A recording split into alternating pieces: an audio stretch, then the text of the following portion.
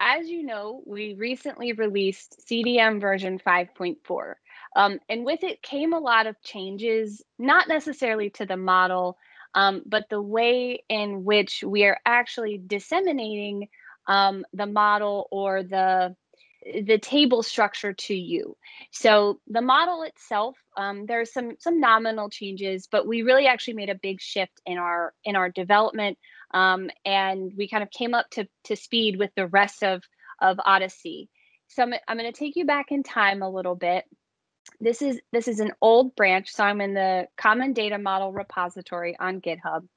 And if you remember, not so long ago, in the not so distant past, when you would go to download the DDLs, or which is the script that actually instantiates the CDM tables in your environment, you could either go to the front page of the GitHub repository, and you'd find all these folders that had the scripts for each of the SQL dialects that we support.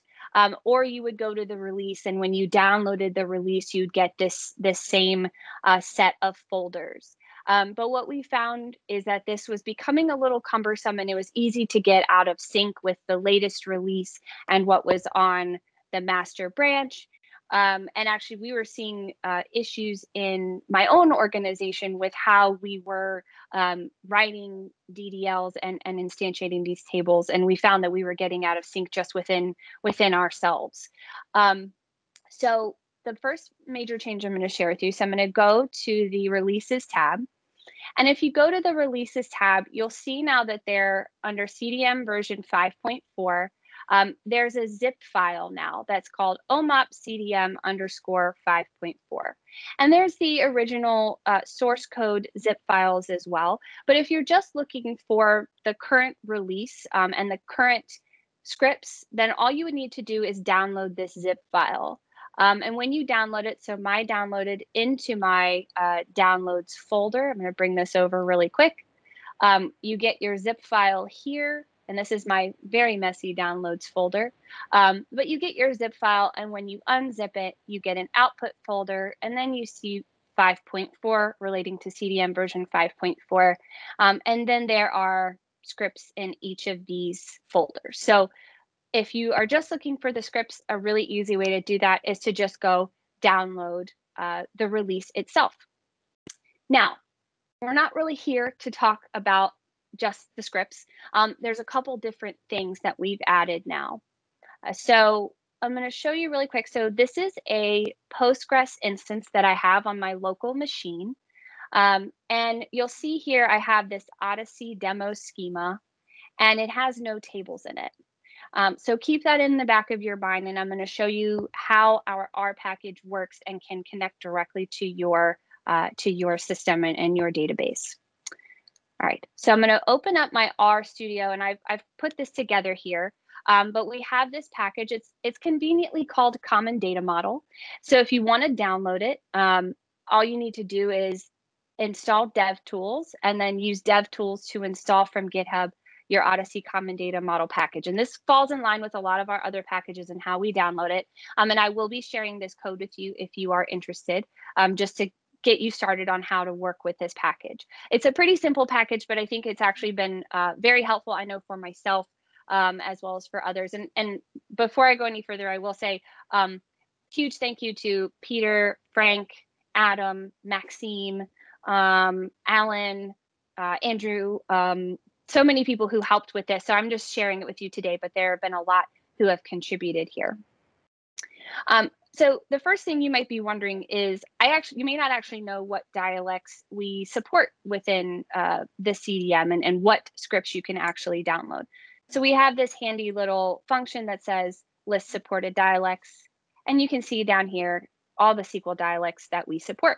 So if you don't have one of these, I know Roger Carlson's going, when are we going to support Databricks and Spark SQL? So of course, there was a recent release of SQL Render for Spark, so we will be adding that soon. And Roger, I hear you. If you're out there, we're working on Databricks. So this shows you just right up front the supported dialects. And then we also have a nice handy function that shows you the list the supported versions, which tells you which versions of the common data model you can actually generate with this package. So you may have said, oh, well, I don't want to download all the files from that zip file. That's a lot of extra text files and stuff I don't want. Maybe you just want to download the Postgres version of the scripts themselves. So we have this handy little function called build release. You pass it the CDM version you're interested in, your target dialect, as we already see that Postgres is supported here. So you send it your target dialect, and you tell it your output folder. So when I generate that, and then I go over to my desktop, you'll see now I have this nice little folder, CDM demo, version 5.4, PostgreSQL, and then all my SQL scripts are there. So a nice little handy way if you just want to quickly download the scripts and you don't want to go to the release and find the specific one you're interested in. All right, but maybe you're saying, well, I actually really want to just instantiate the tables. I want the package to do this for me. And so we actually have a really nice little function that does that as well. So you do need to install database connector, and you'll see here, please don't copy my password, okay? It's a really password that's really near and dear to my heart, okay? I feel like everybody who uses Postgres just uses Postgres. Anyway, so I'm gonna create my connection details here to connect up to my Postgres instance we saw earlier.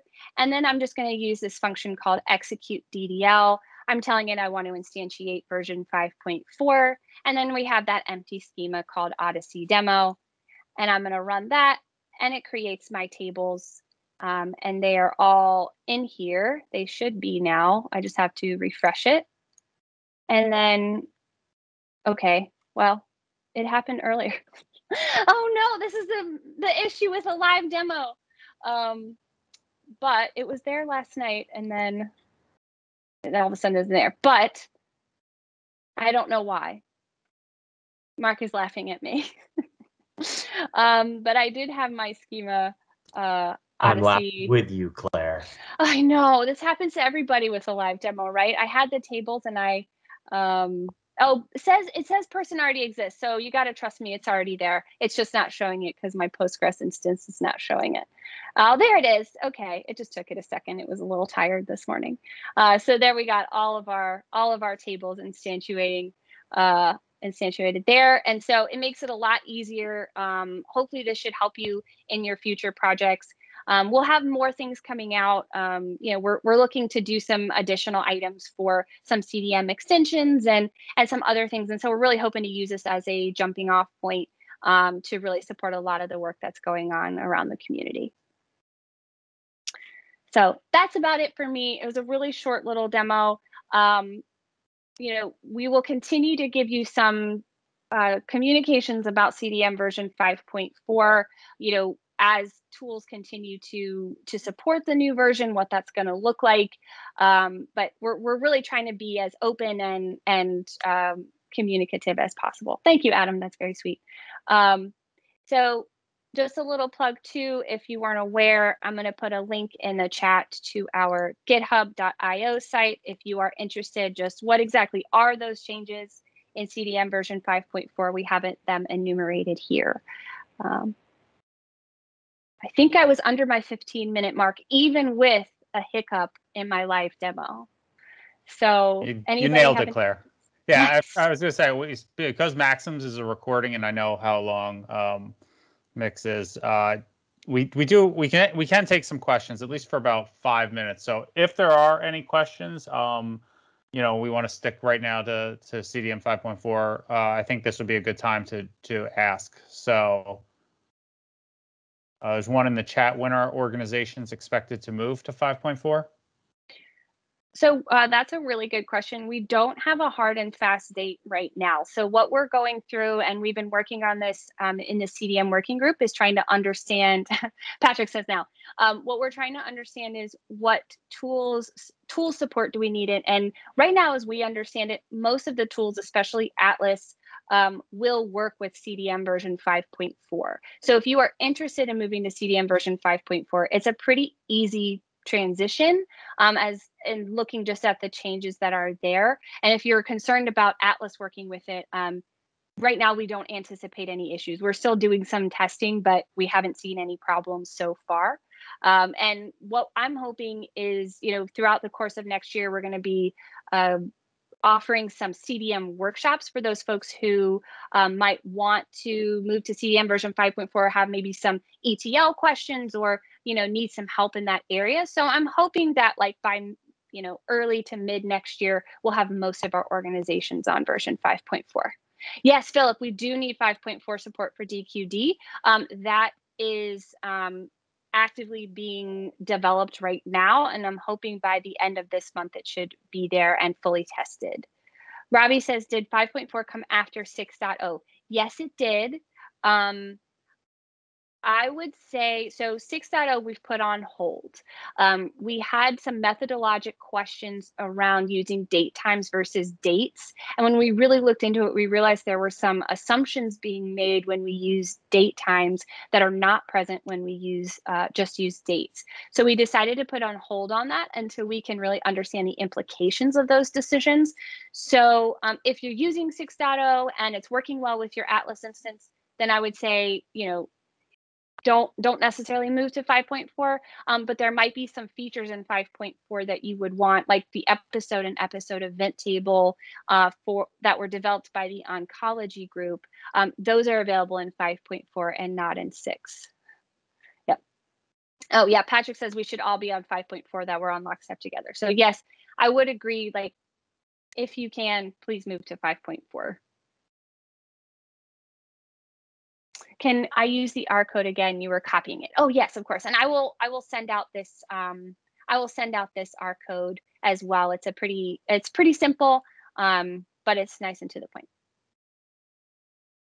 One question earlier from the chat: where's the documentation for that R library? So the documentation is embedded in the R package itself at the like a normal help function. And then we have some documentation in the README on the GitHub repository. But the help section, just like a nicely put together R package, which is why I needed Adam and Frank and Peter and Maxim. They did write comments and instructions on how to use those functions within the package. Okay. Anything else? Just as a comment, this is Christian. So I think, with Claire's leadership, nicely we achieved the goal of really tidying up the CDM as a foundational asset. Okay, so now we have a clear description and documentation. We have a clear way to instantiate. We have a clear way for other systems to do this automatically if they so choose. And the number of mistakes and blemishes is way down, probably not zero. So please keep finding issues and let us know. But we very much hope so that going forward we can keep that level of quality and as we build the future versions at some point. So thanks, Claire. Yeah, absolutely. It was a big group effort from the CDM working group.